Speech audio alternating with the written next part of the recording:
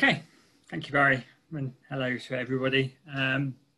So yeah, tonight's talk is on wader identification. Normally, this was put together, this talk actually, to go with one of the HOS workshops. So normally the process would be that we would do this talk and then go and spend a couple of hours in the field looking at waders and putting everything we've discussed into practice. But given the situation at the moment, that's difficult to achieve. So I think this format comes across okay as just a talk. I've adapted it slightly. But right, we'll just run through. I'm conscious that I've got an hour and I tend to always overrun on these things, so I'll try not to dally too much. What we're going to look at tonight is just focusing on Hampshire waders. So we're not going to get bogged down in a whole raft of different species, just the ones that we're likely to see on a day out in Hampshire. First of all, we'll look at families, then we'll focus on common species. It's good, I think, in identification of any family or group of birds that you're looking to get better on, is to focus on the common species, get to know them inside and out, and then if you have something unusual turn up, it stands out from the crowd and you can hone in on that and focus on that and not worry about the other stuff. We'll also look at separating confusion species. So there's those classic ones like black-tailed and bar-tailed godwit, or spotted and common redshank. We'll look a bit about wader ecology in Hampshire, migration, where our waders come from, and a little bit about colouring waders, because we have quite a few knocking around on our coast. Normally, with an interactive audience, I would say, what are these at the bottom? But it's kind of difficult to do in this environment. So I'll just say that at the bottom of the page here, we've got a flock of whimbrel passing through on the coast, which are a classic one that can create a bit of a conundrum when you're looking at them. Here, we'd identify these as whimbrel based on their size. Of course, that's something in a photograph like this you can't really judge, but whimbrel are smaller birds, smaller than curlew, which is the other similar species, and on their bill, they have a shorter, sort of chunkier bill. But the key thing that you can never pick up on a photograph is their call. So we'll look at all this kind of detail further on in the talk. We'll focus on whimbrel. So waders in Hampshire. We've got 29 regular species that occur, 10 of which breed in Hampshire, 23 species winter in Hampshire. We have 6 regular species that pass through Hampshire on migration, whimbrel being one of those. And then we have regular rarities as well, which add to the numbers. But as I'll say all the way through this, is just not to get hung up on rarities too much. It's always best to consider everything to be a common species until you've ruled out everything else. Then you can start maybe thinking about the bird you're looking at might be some sort of rarity. Just to put it in context, I've been birding my local patch at Lymington Keyhaven Marshes for nigh on 20 years, ranging anything from every day of the week to at least 4 or 5 days a week. And over that time, I've found maybe, if I'm lucky, one rare wader a year. So, I mean, the chances of coming across one are really very slim. So waders can occur anywhere in the county, coast, lakes, river valleys, farmland, downland and heathland. So the point of that is to say that you don't just have to be at the coast to encounter waders. They can turn up anywhere at pretty much any time of the year. Of course, you get different species occurring in different habitats, and they're present year-round. We're lucky in this part of the world. We have nationally significant breeding populations of some species, and also internationally important wintering numbers, particularly in the Solent. So we're blessed where we are in Hampshire. So, identifying waders in the field, sort of the key to, oh, sorry, I'm skipping on, I should go back to that. That bird there, in case anybody was wondering, is a curlew sandpiper. That's in, it's an adult that's molting from its summer plumage into wintering plumage. It always helps to know when the image was taken. So this was taken in August at the coast. But it's a plumage you don't often see in curlew sandpiper. So it's often quite a good trick question, that one. So identifying waders in the field, some of the keys sort of to familiarise yourself with family groups. We'll look at those in just a second. as I said before, get to know the common species very well. We have a number of common species like dunlin and redshank, black-tailed godwit and curlew. Get to know those inside and out, and that always helps when you have something less common turn up. Learn the calls and the habits are key. In particular in the habits, get to know which birds, use which habitats at what time, always helps in identification. Consider the environment the bird is in. As I say, you get freshwater specialists, saltwater specialists, rocky shoreline, sandy shoreline specialists. As I said before, rare waders are exactly that. Rule out the common stuff first. And the main thing is spending time in the field observing common species. So a big part of identification, I think, you've got different tiers. You've got looking at the bird, you've got the plumage and what it looks like is one thing. Hearing it is another. So what it's called is like. Also where it is, the environment that it's in. But another big part of it is what we call GIS, which is general impression, size and shape. And so it's just like the feel of the bird. So here we've got at the bottom of the picture some knot, which can be difficult to identify. These ones are in summer plumage. But knot are just sort of dumpy, small waders. They're quite distinctive just by the general shape of them. And so it's a good thing just by observing birds a lot in the field, particularly waders, you get a feel for how they behave, how they move, and their shape and form.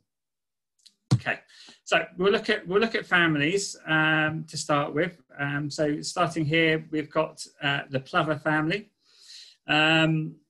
Sort of as an aside, when you're looking at waders, such as these plovers here, you can get a feel for how they live their life a bit by looking at the size and the shape of the bird, and in particular the bill. So here, the plover family, all of the members of the family have short bills, which tells you that they're not feeding, they're not drilling into the substrate to look for invertebrates. They're surface feeders. And add to that, in particular species like grey plover, golden plover and lapwing, they have relatively big eyes. So it shows that they're visually looking for their food. So, I mean, we won't focus on the individuals here through this section so much. We'll look at those a bit later on in the talk. But just in general, one of the first steps when you're out looking at a bird, a wading bird, say offshore or wherever you happen to be, the first step in identifying it is trying to understand what family it is. And so here with the plover family, there's a lot of similarities. They're all quite short-necked, plump birds, short-beaked. They range in sizes, but the overall feel for all of them, they're quite uniform in their family group. Their feeding action, because they're surface feeders, is they feed with their eyes, so they look and they listen for their invertebrate prey. So typically they will stand still, looking and listening, and then run on maybe 2 or 3 meters and stop again, look and listen, maybe pick at a morsel of food, and that's sort of typical behaviour for all the members of the family. So next, we've got the Tringa sandpipers, which are medium-sized waders. They're all pretty much coastal species, long-billed, long-legged, almost your sort of stereotypical wading bird. The common redshank and the spotted redshank are the only 2 species with proper red legs. You get turnstone, have orangey legs. That's too rough, but yeah, they're the only 2 sort of mid-sized waders with that appearance. They're all fairly long-legged, which tells you that they're happy feeding in water. They're long-beaked, so they're going to be drilling down to look for invertebrates in soft mud. They frequently also feed around the edge of pools and the margin of the intertidal. They're all very vocal and fairly uniform in size and general shape and appearance. Next is probably the most challenging family, is the Calidris sandpipers, or as the Americans call them, peeps, which are our small, medium-sized sandpipers, most of which are fairly social. They generally form flocks. Again, they're all coastal species. Some have specialities. such as the purple sandpiper, feeds on rocky shorelines. The sanderling feeds on shingle beaches and sandy beaches running along the shoreline. And then the dunlin and the knot that we'll focus on again a bit later on are birds of the intertidal area, but they're all very much coastal species. They're birds that you would very rarely find inland. Next up, we have the snipe family, which are all very well camouflaged, cryptic-looking birds. The woodcock is fairly unique, focusing on that first of all, as that's a nocturnal bird that is sort of arboreal and would roost and breed in woodland areas and come out at night to feed in paddocks and open areas where it probes for earthworms or looks in dung for larvae and so on. Whereas the jacksnipe and the snipe are also largely nocturnal, very cryptic, very skulky, very difficult to find. The snipe is the one that we're most likely to see in any circumstance, generally at the coast, but they can also be found very much inland in any wet, boggy areas that are fairly undisturbed. They're all birds that, as you're walking along, if a bird flashes out from underneath your feet, depending where you are, it's most likely to be a member of this family if you're inland. So woodcock in woodland, snipe out in a marshy, boggy area, particularly like in the New Forest or an area of wet heathland or at the coast. Jacksnipe will also flash out from underneath your feet, but they hold on very tight. You have to be pretty much standing on top of one before it flies away. Jacksnipe are the scarcest of the three, although we think they're far more common than the records and observations that we have suggest.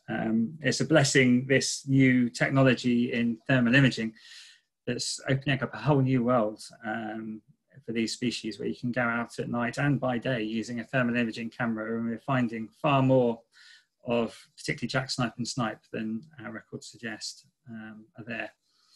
But they're difficult birds to observe. And like I say, your best chance of seeing a bird like a snipe or a jacksnipe is on a calm winter's day where the sun's out. They all like the sun, as most birds do. So if you scan along the edge of a reed bed or the edge of sort of a brackish lagoon, you might be fortunate enough to see one out in the open sunning itself. Yes, all wonderful birds. And then that takes us on to the large waders. So that gives us black-tailed godwit, bar-tailed godwit, curlew and whimbrel. So these are the large, long-legged, long-beaked birds that specialise in probing in muddy areas, either offshore or in wet fields. They're just as happy either side of the seawall, except that is bar-tailed godwit, which is more of a coastal species. Out of all these, just the curlew is the only one that breeds in this country. We have about 40 odd pairs in the New Forest. But we'll focus on the identification of all of these a bit later on in the talk. And then we have the other randoms, the sort of standalones. So starting from the top left here, we have turnstone, which is a very charismatic species that is with us from August through till May. Very tame and bold species that can be found along the coast. It's very much a coastal species that would be feeding, say, for example, along a sea wall. They feed along beaches as well. As the name suggests, turning stones to look underneath, looking for invertebrates, or turning little clumps of seaweed. They're fantastic birds, full of character. So great just to sit and watch for half an hour or an hour. They give you loads of entertainment as they bicker with one another. They're quite distinctive. This one here is molting into its winter plumage. When they fly, they're very stripy. So a bit like looking to the right to the oystercatcher with the bold white wing bars.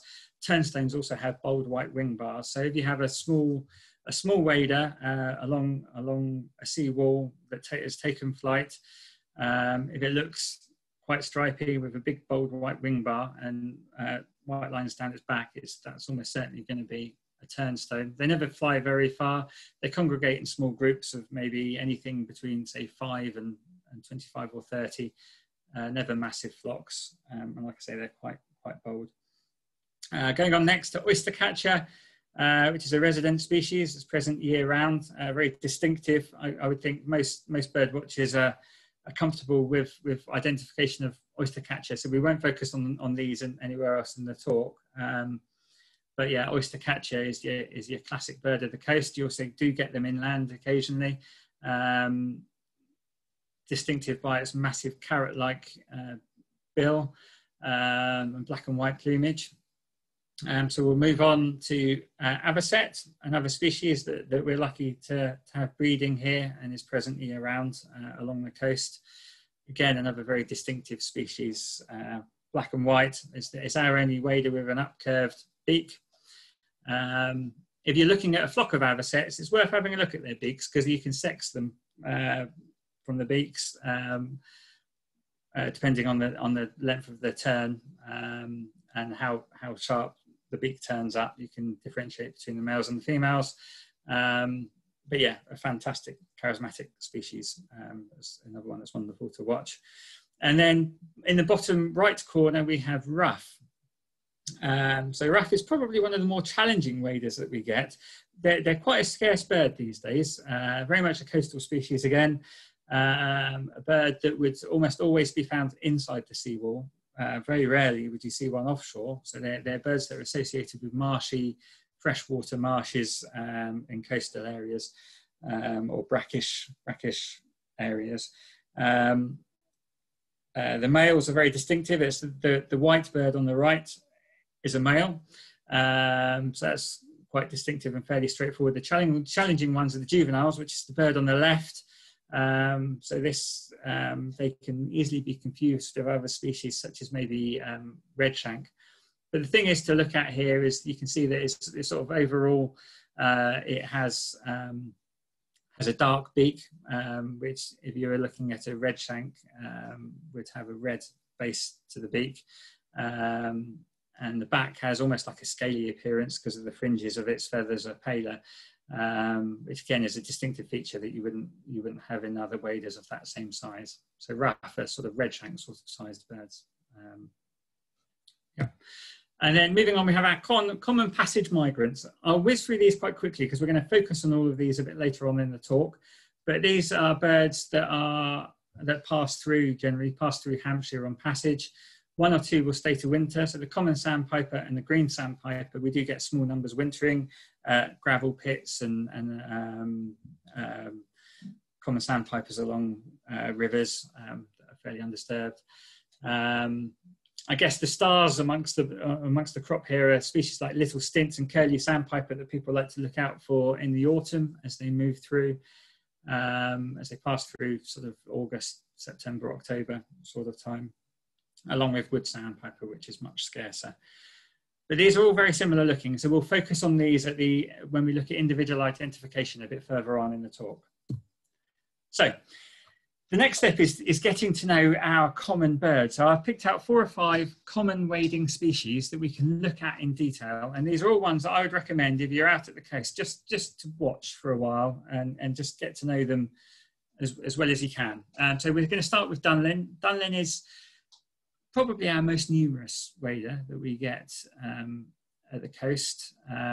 This weekend just gone, we had the monthly webs count, and I counted Normandy Lagoon, and I had just over 1,500 dunlin on Normandy Lagoon itself, which was a challenge to count in itself. But they are a numerous species, and it's inevitable when you have such a large number of birds, there's going to be some slight variation within individuals. But in general, with dunlin, what you're looking at is a very small wader, size of a starling, or even a bit smaller than a starling, really, sort of between a starling and a large finch.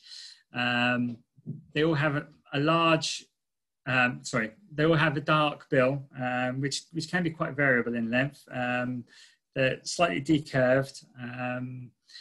You rarely get them very short, but sometimes you get some individuals with longer beaks, which are from some other races passing through. But in general, the features that you're looking for, and with a species like dunlin, it can be quite difficult because if we're being honest with ourselves, they are quite drab and dull. They're fantastic birds to watch and entertain us, but they don't have that many distinguishing features. The main thing you're looking for is, like I say, you're looking at the size. When they're in flight, you can look out for, on their top side, they have a very small white wing bar. So if you're looking at a flock of small waders, dunlins are the only ones, as you can see in that picture in the top left corner, that has quite a thin white wing bar.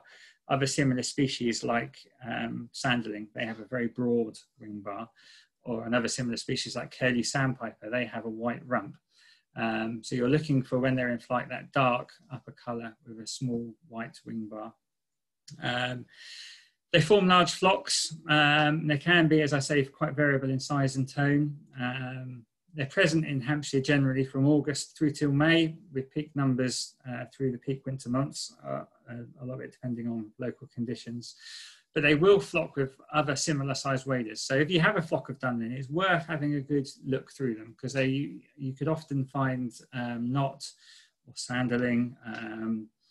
If you're lucky, maybe something like a curlew sandpiper in with the flock. They also frequently flock with ringed plover. So ringed plover are a similar sized bird, but look very much different. So ringed plover are very sort of black and white with a short beak. Obviously, as we said before, the plovers are quite small and dump and squat birds compared to dunlin. Something to look out for in the breeding season, they develop breeding plumage, which includes this big black patch on their belly, which is quite distinctive. And when birds first return after breeding in August and September, they often arrive still either with the black patch complete or molting out of it. So that's a very distinctive feature early in the season. Can also be quite confusing at times. Dunlin prefer to feed offshore, so they'll feed on the intertidal, but they will also hop over the seawall, and they'll happily feed around saline lagoons. They're like, they work in very high speed. They're constantly in motion. If you watch a flock, even a roosting flock is almost constantly in motion. They're constantly babbling to one another. But they're frequently, if you watch them, they're constantly drilling the ground looking for invertebrates in the substrate. So that's dunlin. Like I say, a fairly nondescript bird, but a good bird to get to know really well if you're at the coast. The second bird to get to know really well is the common redshank, which is another very common species at the coast. You occasionally get them inland. We have 1 or 2 pairs breeding in the New Forest. We have a few pairs breeding up in the Avon Valley, and there's always a chance one could turn up inland at a gravel pit or on a lake. So they're a medium-sized wader, so they're considerably bigger than a dunlin that we're just looking at. They're very vocal. They're often quite flighty. They're known as the guardian of the marsh for that reason. If there's a sparrowhawk or a peregrine or whatever it might be around there, redshanks are normally amongst the first birds to flash and make quite a racket. They're quite happy arguing amongst themselves as well, generally. So they do make quite a lot of noise. They will form flocks. So on that same Webb's count that I mentioned, on Normandy Lagoon, we had about 200 redshanks. So they'll happily flock together when they're roosting over high tide. But generally they like to feed singly. But you could get a large group of birds feeding on an intertidal area. Some can get quite territorial over their feeding grounds, which can cause to quite a few bickering incidents. But the main things to look for with redshanks, the first thing is to identify it as a redshank. So you're looking for the red legs. So that will tell you straight away that it's either a common redshank or a spotted redshank. Further on in the talk, we'll compare both side by side. But the main features you're looking for are, have a look at the beak. The common redshank has a thicker, stouter beak. It is black-tipped, orange to the base, along with those orange-red legs. Fairly uniform plumage as well. So they're very well camouflaged. When we compare common and spotted redshank a little bit further on in the talk, we'll point out some further differences. but it's a species that's worth getting to know quite well. They're quite easy to catch up with at the coast. They're a very common bird. So if you can get confident with redshank and with dunlin, then you're sort of making good ground in sort of then looking for other scarcer species. I'll just play the call. I'm hoping this will work.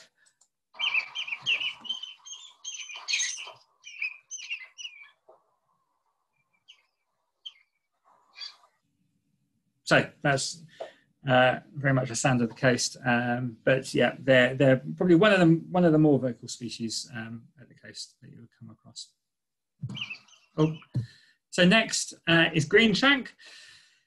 So greenshank isn't quite so common as redshank, but it's a bird that you will see frequently. They tend to hang out on their own. They're slightly larger than redshank, but they'll still be classed as a medium-sized wader. But yeah, as I say, slightly larger.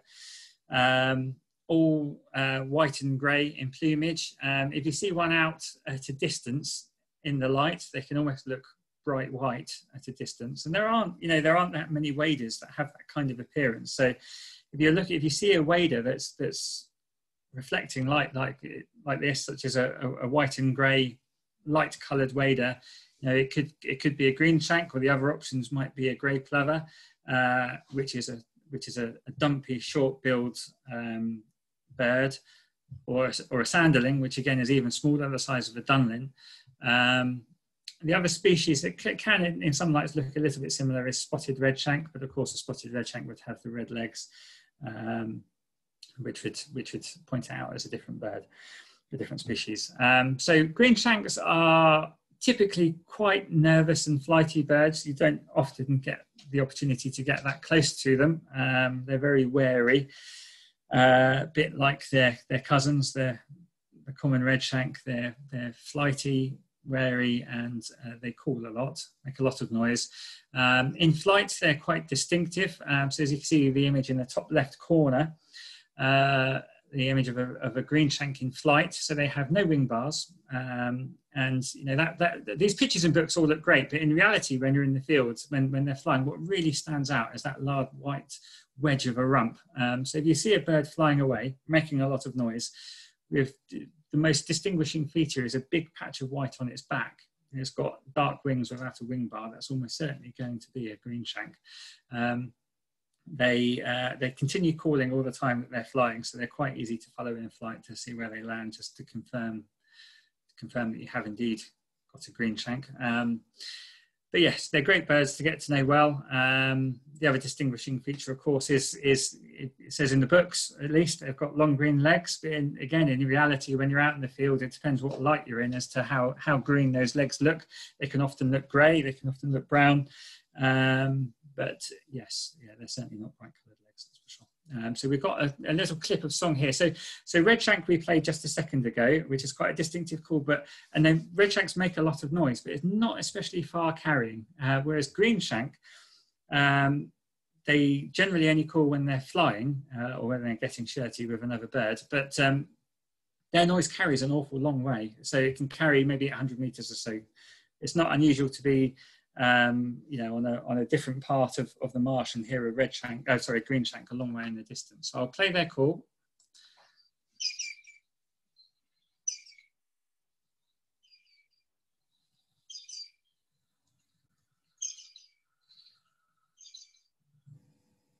So yes, it's worth keeping an ear out for.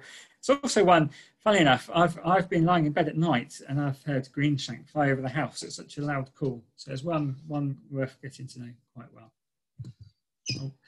And so the next bird to get to know is the grey plover. So grey plover is a fantastic bird.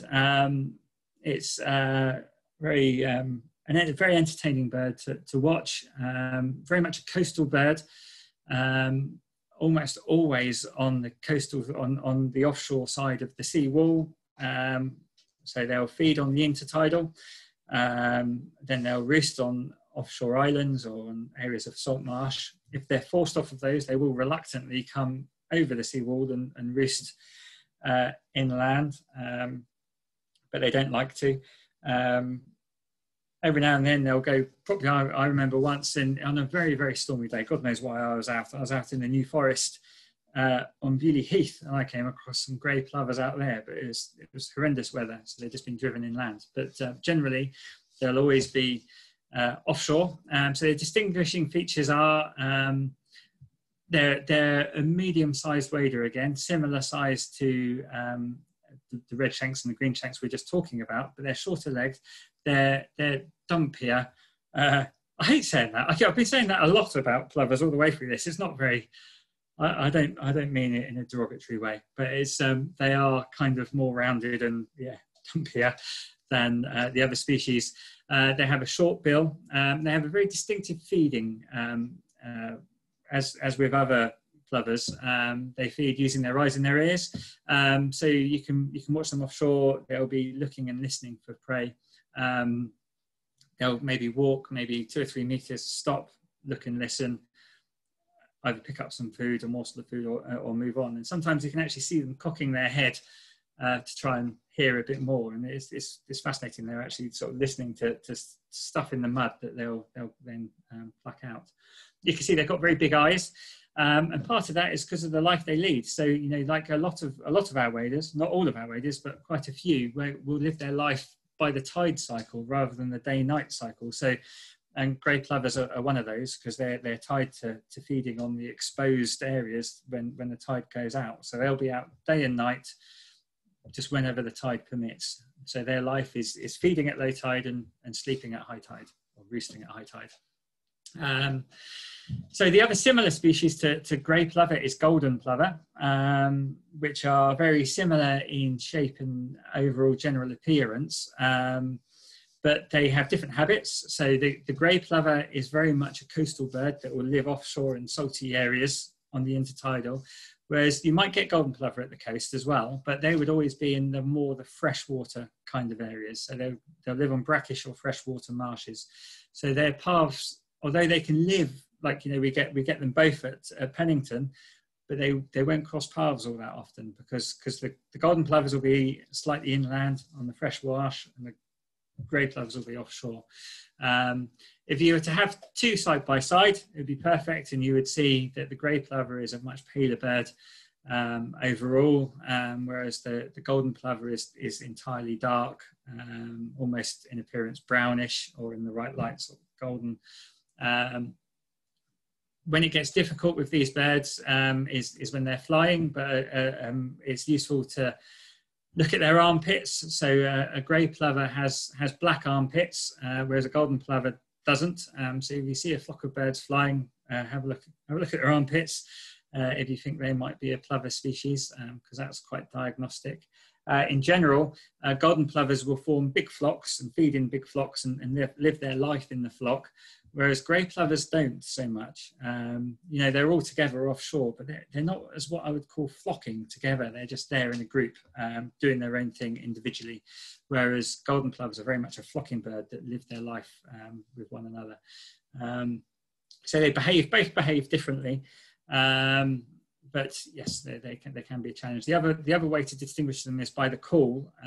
So I'll play the contact call of the grey plover. When grey plovers are feeding offshore, they're constantly calling all the time. And for me, it's either Curlew or grey plover are the sound of the marsh. If ever I hear one anywhere, it takes me back to Normandy Marsh, to be honest. So this is the call.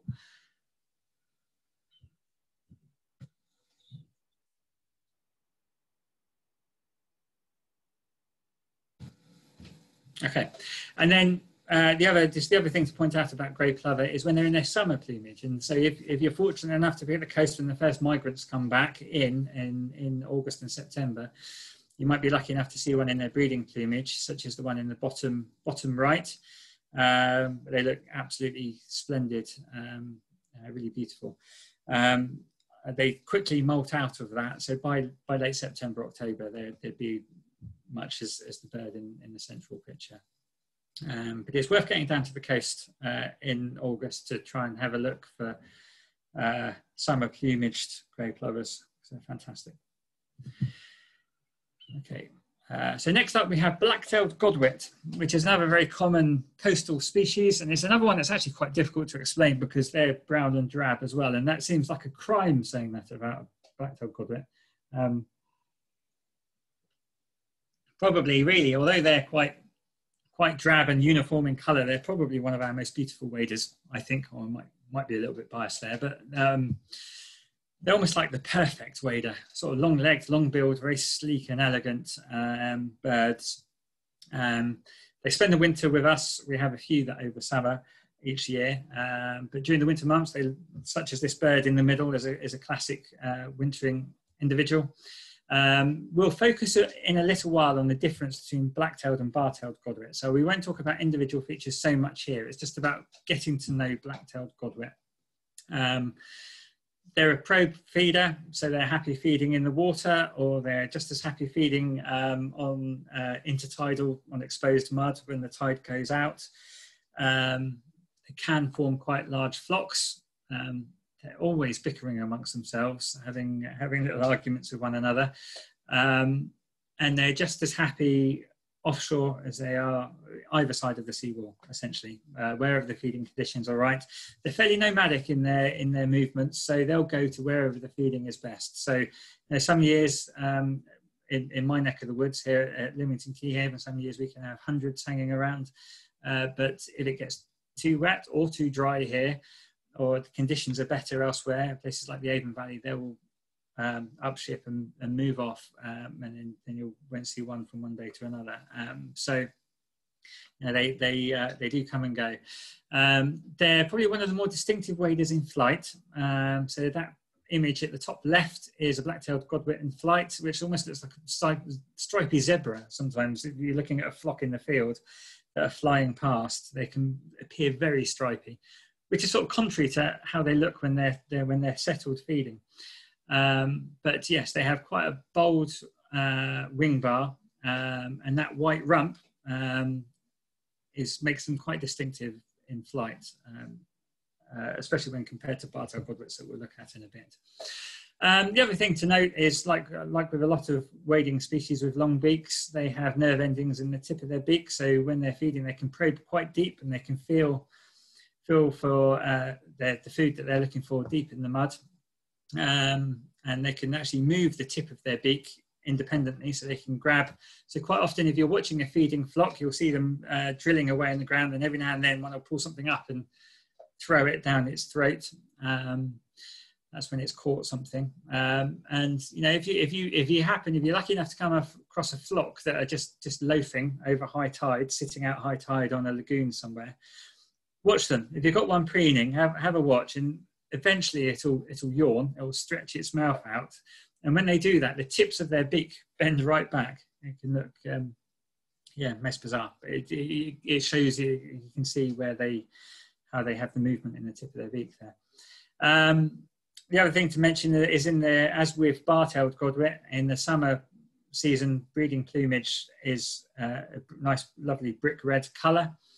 So they molt into that before they leave in April and May, and often when they come back in August, September, early October, they'll molt out of that brick red plumage, which is beautiful.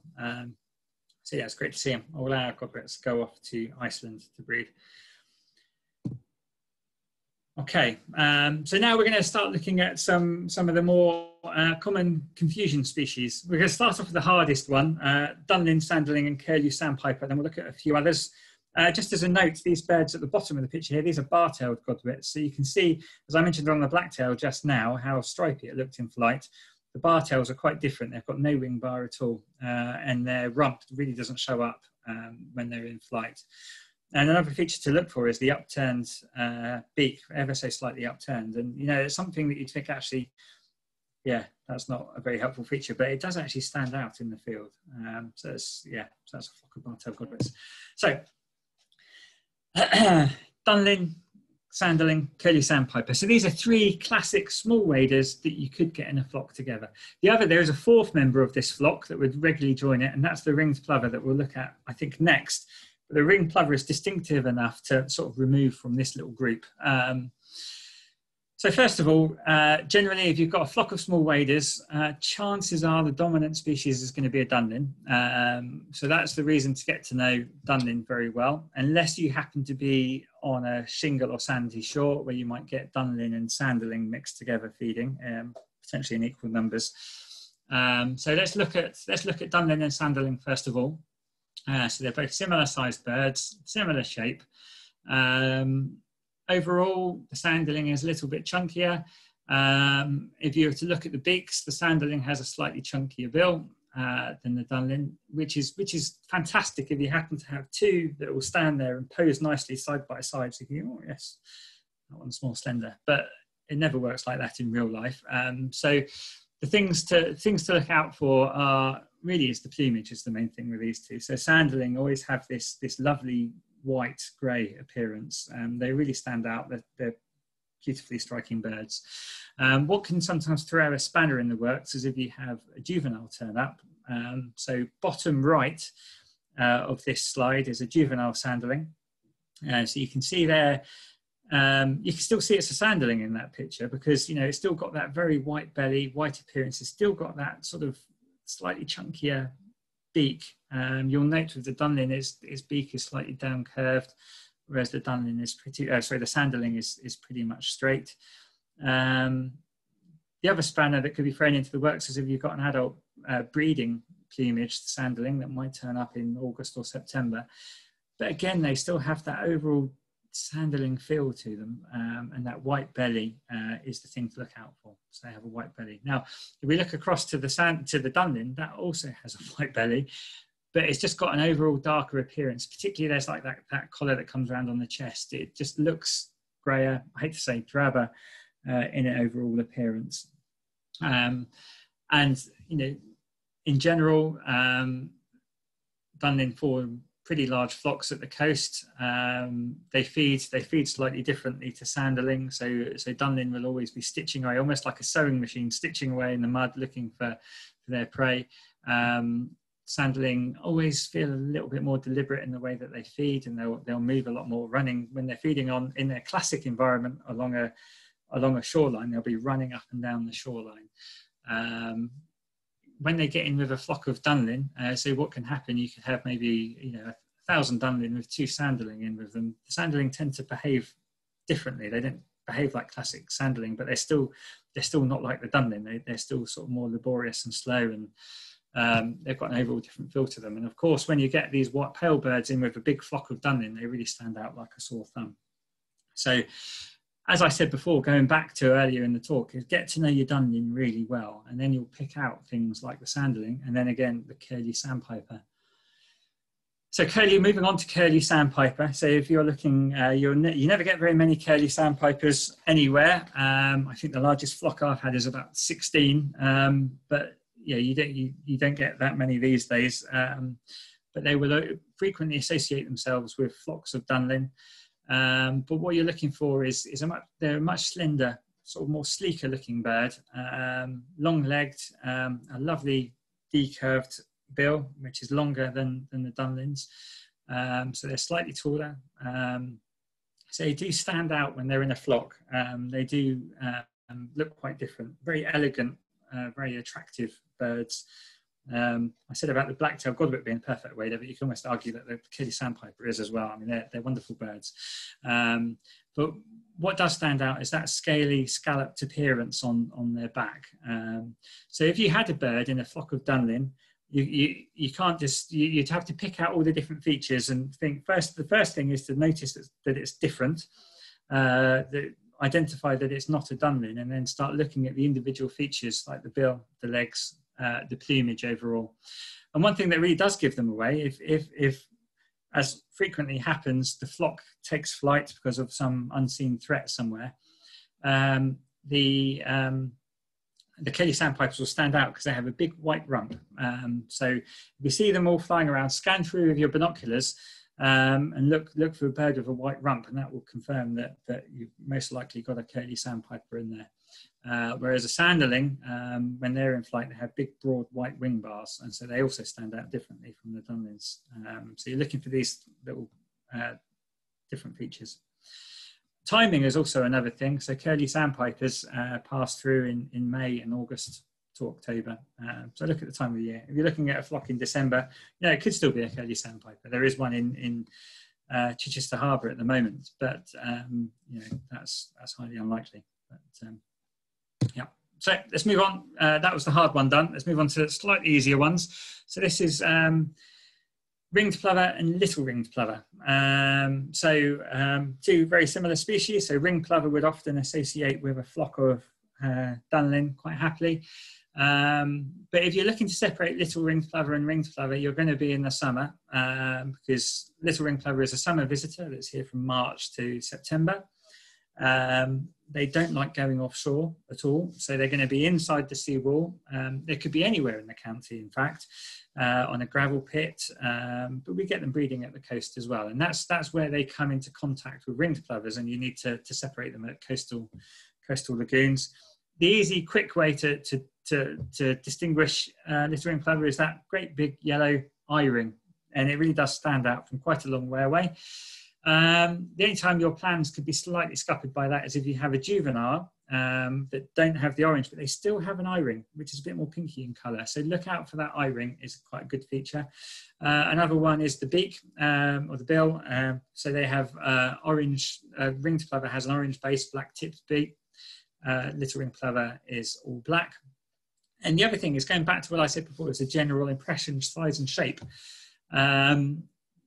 The little ringed plover is a totally different shape. In this image, these pictures here, it's difficult to distinguish, but the little ringed plover is almost very streamlined, very sleek. And it gets that appearance because they're long-winged, long-tailed birds. So they've got a lot at their hind quarter. So it makes them look very streamlined and sleek.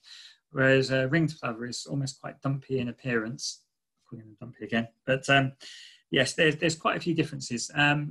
And the other thing, where you get them together, where you get them breeding together at the coast, they can't stand one another. And they will often choose to breed on the same lagoon, often very close to one another, and they're constantly fighting with one another. They're like having a couple of teenagers around there, forever bickering. And I've spent hours watching them over the years, and they're as bad as each other. They're always having a go at each other. Very entertaining if you get them both in the same place at the coast. So I definitely recommend seeking them out. Okay, so the next one, the one I get asked most about, is the difference between common and spotted redshank. So we've discussed common redshank already. So there's common redshank on the left. So you can see it's got this sort of chunkier black-tipped bill, sort of duller overall appearance. So let's look at spotted redshank, which is on the right. So the first thing to say is overall spotted redshanks are slightly more elegant, sleek looking birds. And the first thing you probably notice is they're paler. And especially from a distance, if the sun's on them, they can actually look very pale. And that's largely down to their unmarked pale belly. Whereas if you look at the common redshank, they have quite a dark coloured belly. So especially in light, that reflects the light quite strongly. The other thing to look at is the beak. So the beak on a spotted redshank is very needle fine, quite long, and curved hook-tipped at the end. Whereas by comparison, the common redshank is quite thick, almost quite stubby, and it hasn't got that hook tip at the end. But then the other feature which stands out is around the face there. So you can see stretching between the bill and the eye is that dark line, which is against a pale face. And so that gives it almost like it's got a supercilium, quite a pale supercilium, quite a pale face with that black line. So it gives its head almost like it's got a supercilium. So a supercilium is like the eye stripe that goes above the eyes.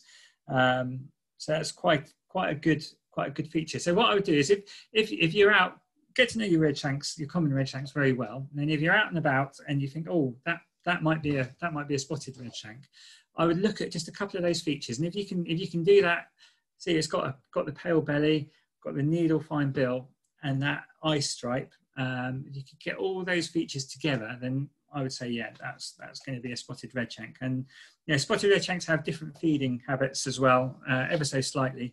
They like to feed often in lagoons by swimming in lagoons in a group, a little bit like the way avocets do, almost herding their prey. which would generally be, I mean, what they're targeting is little tiddler fish, but they will eat little shrimps and all sorts of invertebrate life in the water. But their golden goal is to get a little tiddler fish, whatever species it might be, and then when they catch that, one will break off from the group and go and sort of hide in a corner and spend ages eating it, trying to get it down its throat. So that's very entertaining to watch. So generally they will be in the lagoons. They like the sheltered areas. They feed with their eyes, so they're looking for food in the water. And so they're almost always in the sheltered bits. So you can guarantee, places like, if we're talking Leamington, Keyhaven, they'll be on Oxley Marsh or Normandy Marsh, because those are the areas that are better protected from the prevailing westerlies that we get. So the water's calmer, so it's easier for them to see through and feed in. Of course, if the wind changes, they'll move to a different bit of the marsh. So another feature to look at, we'll play the common redshank call again, just to familiarise ourselves with it.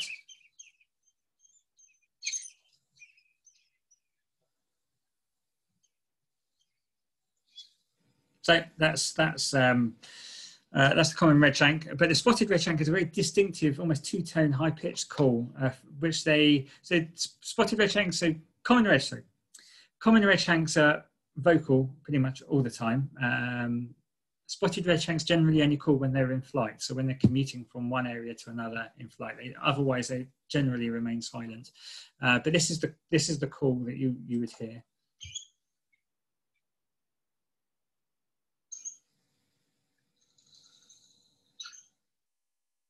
So it's a completely different call, quite a far carrying call. It carries quite a long way, that call. So it's worth getting to know that. And then just finally a point on breeding plumage. So the spotted redshank goes into this beautiful, absolutely fantastic all black plumage in the breeding season. They start to molt into that from late April, completing it sort of about mid-May sort of time. It takes about 3 or 4 weeks for them to molt into that colour. And yeah, most years we're fortunate enough to have some that hang on to molt into that colour before they depart in mid-May. So it's always worth having a look out for them. Whereas a common redshank, they do molt as well, but they don't change in such a drastic way. So they get quite a lot more of a speckledy appearance on their breast, and they develop quite bold white eye ring. But yes, yeah. So that's I'm just conscious of the time, so we'll move on. So that's common and spotted redshanks. So next is another challenging one is black and bar-tailed godwits. That's another one I get asked a lot about, but actually they're not as challenging as common and spotted redshanks, I would say. So we've talked about black-tailed godwit already. So there's black-tailed godwit on the left, which is, as I said before, fairly drab, uniform in colour overall. Bar-tailed godwit on the right. So the main, you can look in the books and it will tell you all sorts of different things to look out for. But for me, when I'm out in the field, the thing that's most striking and easy to see is just the streaking appearance on the back. So if you look at the black-tailed godwit there, it's got a very, very streaky appearance, whereas comparing it to the black-tailed godwit, it's all universal, sort of drab, uniform colour. So that's a quick and easy way to distinguish between black and bar-tailed godwit. Once you've got that, you can look at other features. So there's the bill, which in a bar-tailed godwit is ever so slightly upturned, and that does actually stand out in the field. Bar-tailed godwits are shorter legged, slightly smaller, but of course, like I said before, unless you have two posing perfectly side by side, you're not going to really pick that up in the field. Then the other thing is in flight. As their name suggests, you can see the black-tailed godwit has the black tail and the bar-tailed godwit has the barred tail. But really, I wouldn't lose myself in trying to pick out those features in flying godwits. So if you see some birds out and about, the first thing you need to do is just identify them as godwits. And to identify a bird as a godwit, it's going to be a large wader, not far off a curlew sort of sized bird. They're a fair bit smaller, but they're a big wader on long legs. But they've got a straight bill. So as a curlew or a whimbrel will always have a curved bill. So if you've got that, then you've almost certainly got a godwit. So once you've identified you've got a godwit, then look at those individual features, look at the back, whether you've got streaking on the back or whether it's uniform. If they're flying past, it's even easier. So if they're flying, the godwit will have the black-tailed godwit will have the white wing bars and the white rump with the black tail, whereas the bar-tailed godwit has no wing bars and the barred tail. And because you're moving from the sort of the barred wings, as it were, to the barred tail, that white rump doesn't stand out anywhere near as much as it does on the black-tailed godwit. In summer plumage, we'll just touch on that very quickly. They both go into this beautiful brick red plumage. In general, the bar-tailed godwit is much more overall red, whereas the black-tailed godwit has more of a blackish appearance on the back and sort of white on the flanks. The other thing to note is that bar-tailed godwit is pretty much a coastal bird, so they'll always generally be offshore, feeding on the intertidal and then roosting on islands or salt marsh areas, whereas the black-tailed godwit's much more nomadic in their nature. They're happy to go back and forth and around and about. Every now and then you might get a bar-tailed godwit cotton onto a flock of black-tailed godwits, and then that will move inland with them, but generally you wouldn't get bar-tailed godwits going on the landward side of a seawall. Okay, so curlew and whimbrel. So curlew is a distinctive species that I'm sure we're all probably comfortable with. It's our largest wader with a very large down curved bill, long-legged, tall, beautiful species. They're with us year round. They breed in the New Forest. We have about 40 pairs winter on our coasts. And they like to feed offshore or inland. And then conversely, looking at whimbrel. So whimbrel is a migrant. So that's passing through in May and then again in September and October, going each way. They're much more coastal species, although they can be encountered anywhere in the county as they're passing over. But it's worth noting, if you're looking at a bird and you're not sure, it's worth noting the time of year because, as I say, curlew year round, whimbrel's quite seasonal. Whimbrel's an awful lot smaller, sorry, they're quite a bit smaller. But again, that's one of those, unless you've got them side by side, it's difficult to say. But some of the features to look out for, if you've got a bird and you're not sure, you're sort of sitting on the fence, you're not sure, curlew or whimbrel, some of the easy features to look out for are the head on a whimbrel is quite stripy, essentially. So they've got a central crown stripe, which you can't really see in this image, but they've got a central crown stripe over the top of their head. And then they've got what appears to be like a supercilium over the top of their eyes, another white stripe. So it makes the head look quite stripy when you look at them. Their bill as well is also shorter, stubbier and thicker than a curlew. And it has more of a pronounced, it has more of a pronounced curve on it, whereas a curlew is more of a gentle curve. The thing to be aware of is juvenile curlew. If you're at the coast in August, say, juvenile curlews can appear a bit stripy, but the whimbrels are quite distinctive. One thing, we'll play a couple of calls. So this is the curlew call, very evocative call.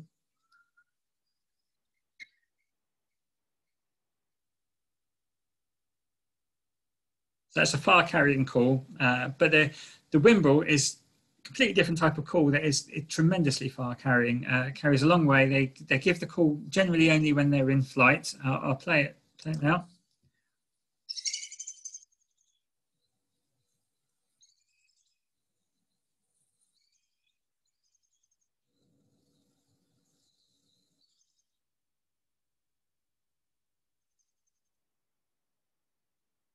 So they'll give that call while they're flying, and that can carry a huge distance. So I've been watching whimbrels. Well, I mean, I've been at the coast and I've heard whimbrels and scanned everywhere for them, and I found them because I heard the call way off over the other side of the Solent, so 2 or 3 kilometres away, and you can pick up that call. So it carries tremendously well. So it's worth getting to know that distinctive whimbrel call. And then they pass over Hampshire, so I've had them all over the New Forest, never on the ground, but just flying over. So it's a good one to get to know. Okay. And then we'll look at some common passage migrants. So these are birds that will pass through in the autumn. So this is little stint and curlew sandpiper. We've covered curlew sandpiper fairly well before when we were talking about dunlin. So we'll talk a little bit about little stint. So little stint is a tiny little wader. So we're saying a dunlin is a bit smaller than a starling or like a big finch. Well, a little stint is sort of sparrow-sized sort of birds. They're very small.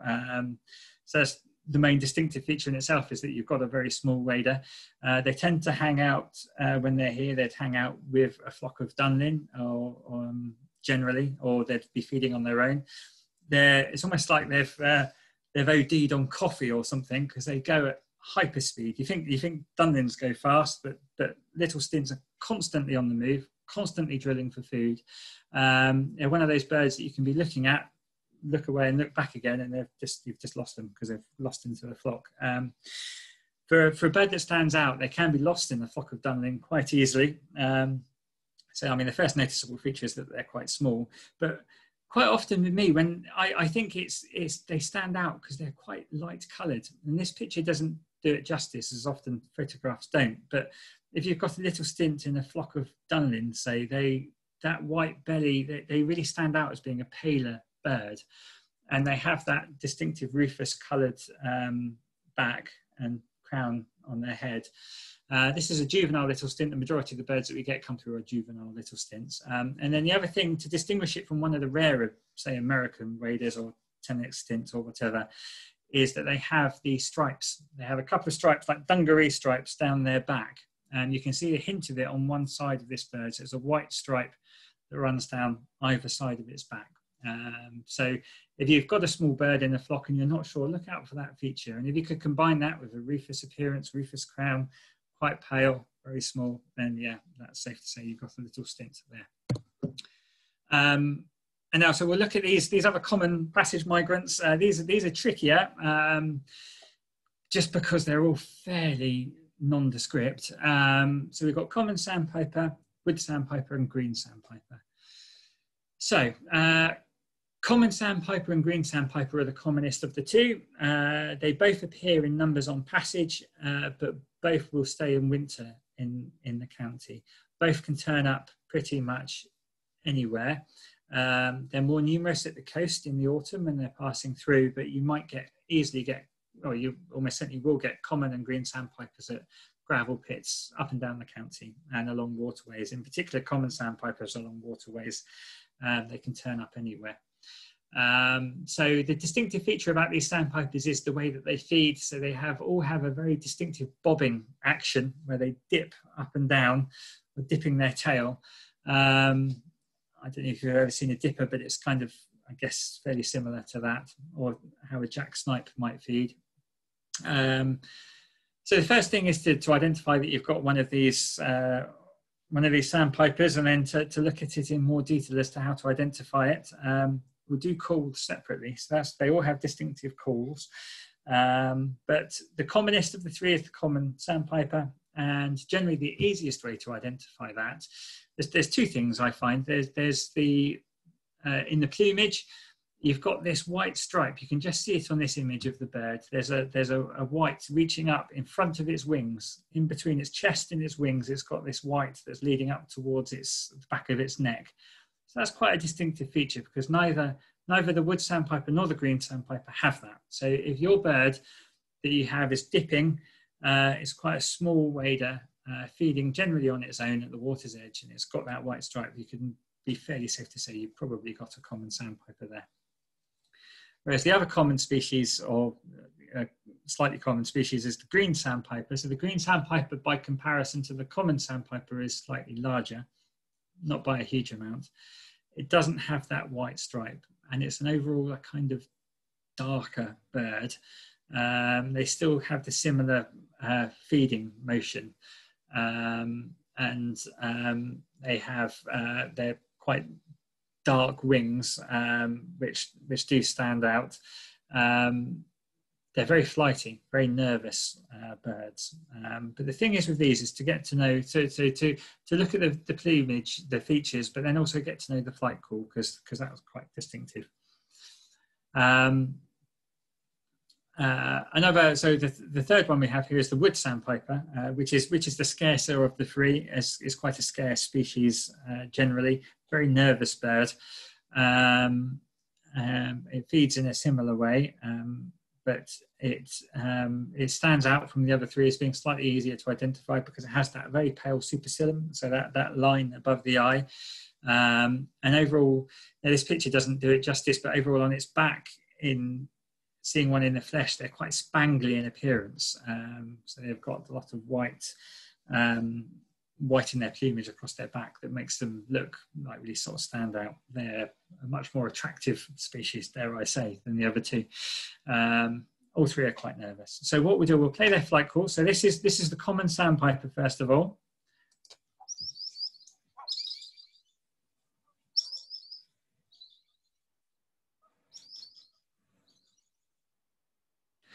And it's worth saying here as well, the common sandpiper will give that call. All three of these birds will give that call when they're flying generally. They're quite silent when they're landed. But the common sandpiper in particular has quite a distinctive flight.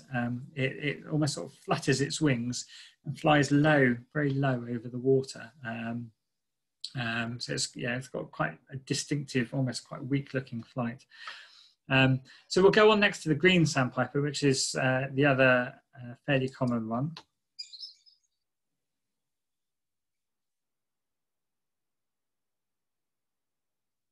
And that's fairly appropriate, that call, because that's obviously flying away. And that's generally how I hear mine or see mine. They're very nervous birds. So if you're anywhere in an open habitat, they'll see you before you see them, and you'll just hear them flying away from you generally, in my experience, unless you happen to be in a hide. That'll be how you experience them. But then we'll go on third to the wood sandpiper, which also has a distinctive call. Okay, but I wouldn't get too hung up on any of these. If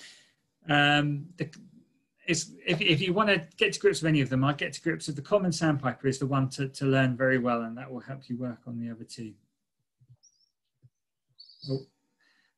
Before we move on, what I should say, we're going to move on to have a bit of other features, but what I would just say as well, just about learning, identifying waders is, I wouldn't get too hung up on clinching everything straight away. The main thing I think is, as I said before, is learn your dunlin, your redshank, your black-tailed godwit, maybe your curlew. Get to know those really well, but don't put yourself under pressure to learn everything all straight away. We've gone through a lot tonight, and there's a lot of calls and a lot of identification features, and it's an awful lot to take in.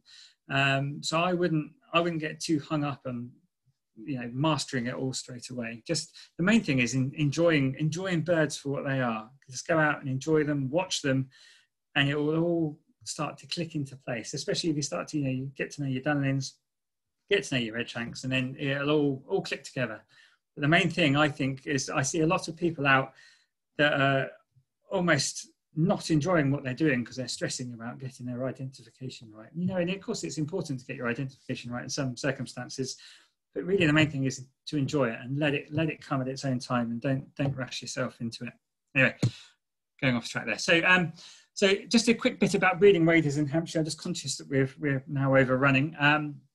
So you can read that for yourself. On the right there, the estimated number of pairs in Hampshire of the birds that we have.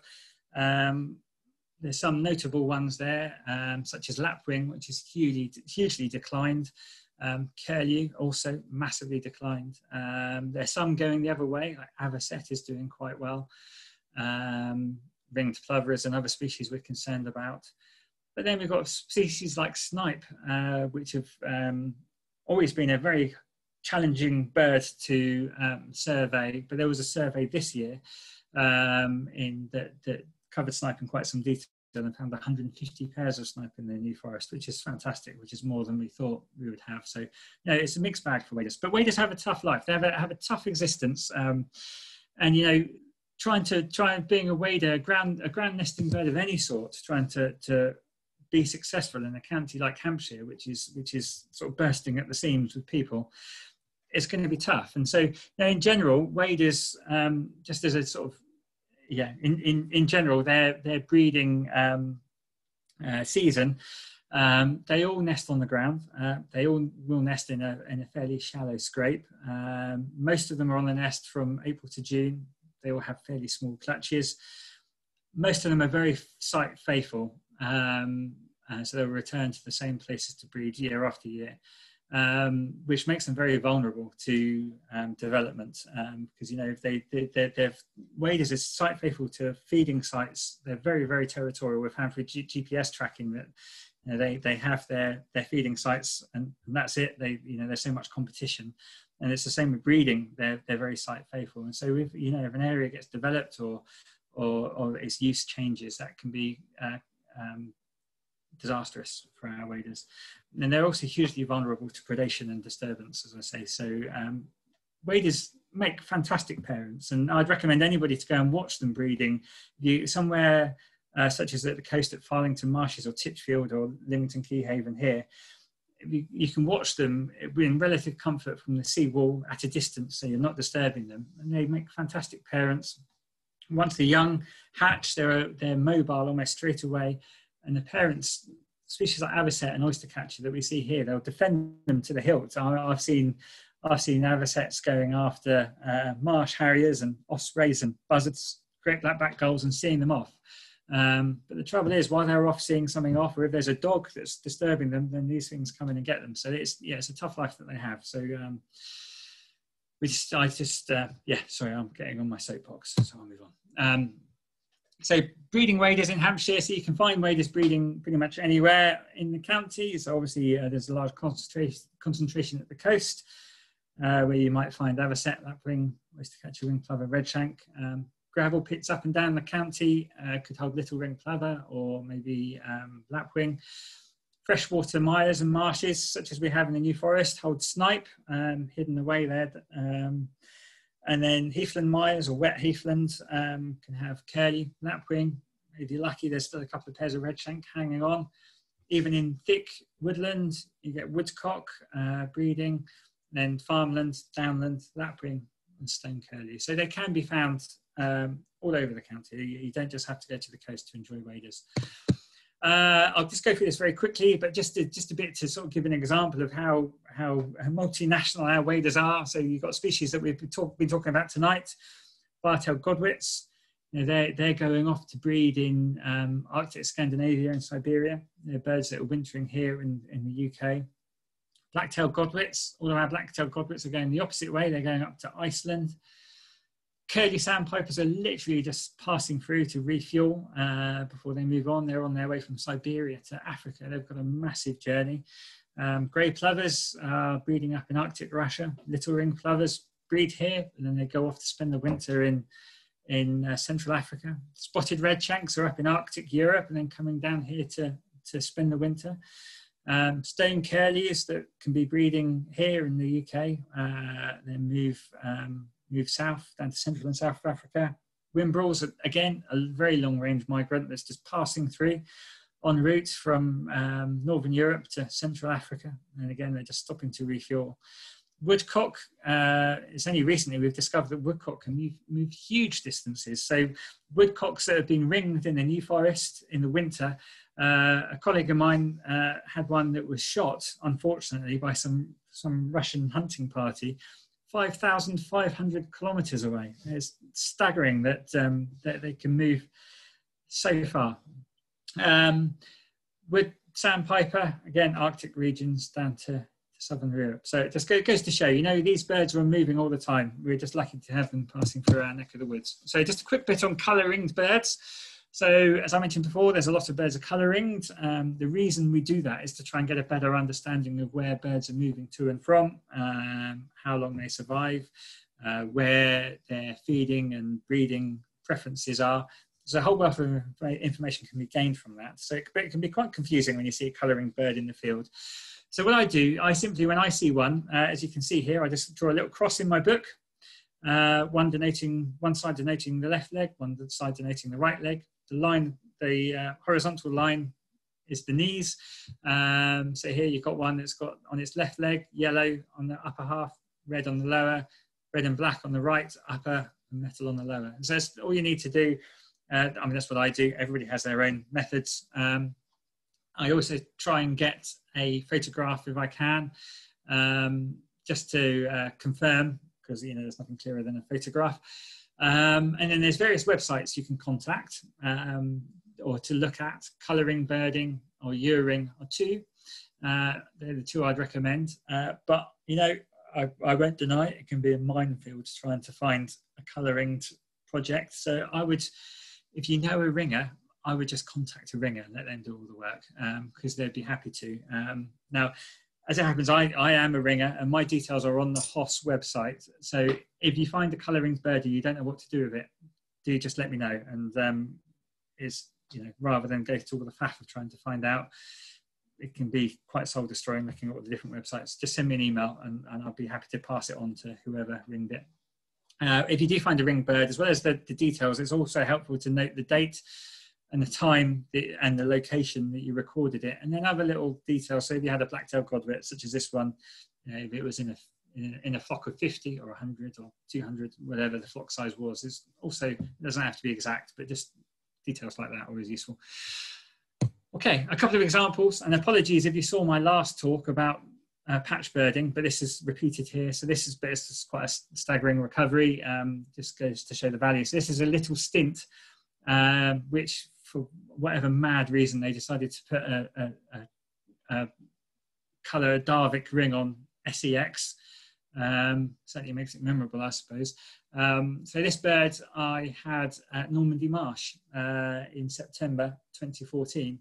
I contacted the ringer. It turned out it was ringed only 4 days previously, but in northern Norway. So it had flown 997 kilometres in 4 days. And it spent a few days at Normandy, and then it was off on its way south again. So it just goes to this tiny, tiny little bird, as you can see, and how the distances they cover, staggering.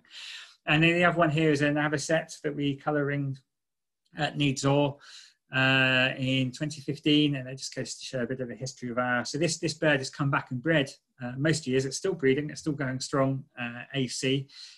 So my data is a bit out of date here, but it just goes to show how they move around. So this has been in Titchfield Haven, Poole Harbour, Newport Wetlands, Slimbridge. So yeah, you get around. So just a bit further reading, books I'd recommend. The Waders book is brilliant. So that gives a lot of information about not just identification, but how birds move and feed and what they do. So that's a great book. Collins Bird Guide, of course, shorebirds, but you can't go wrong also with the Hampshire Bird Atlas. Is great to get details of what's going on in our own county. That's it. Thank you very much. I'm sorry for overrunning yet again.